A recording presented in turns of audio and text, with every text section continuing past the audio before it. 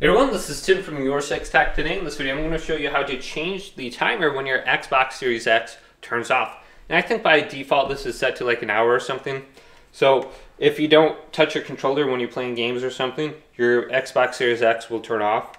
So to prevent this, we can go to Settings, and then we can go to General, and then we want to go to Power Options.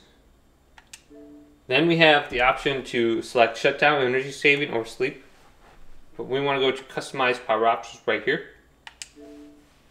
And then we have Turn Off After 1 hour activity. So we can go all the way down to 10 minutes. Or we can go all the way to Do Not Turn Off Automatically. So the first option is, I believe, for games. And then the next option is for movies and TV shows or whatnot. So we have 2 hours, or Do Not Turn Off for media. So you can decide right there. So we have other options on here like keep my console up to date and my games. And you can adjust the active hours too.